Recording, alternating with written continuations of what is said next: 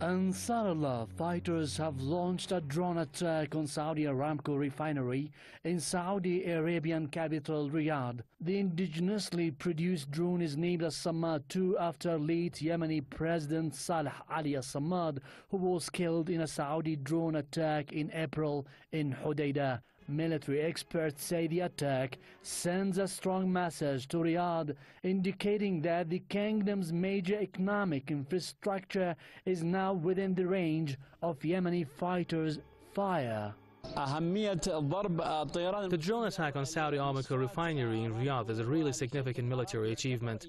It sends the message that we are now able to target the infrastructure that the enemy uses to finance its war on our country and bribe international human rights organizations to keep on its atrocities against our people. Military experts say the use of such weaponry by the Yemeni resistance will be a game changer.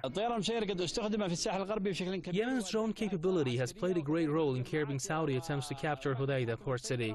It has been used to target gatherings of Saudi-backed invaders, commanding centers, radars, and even their central military command in Yemen's occupied south. While calls for an end to Saudi airstrikes on Yemen continue to fall on deaf ears in Riyadh, Yemenis turn to more retaliatory attacks in a bid to raise the cost of war for Riyadh and make the kingdom abandon its colonial ambitions in its southern neighbor. Yemeni civilians say they fully support Ansarullah fighters and their allied army forces in their battle against Saudi-led invaders.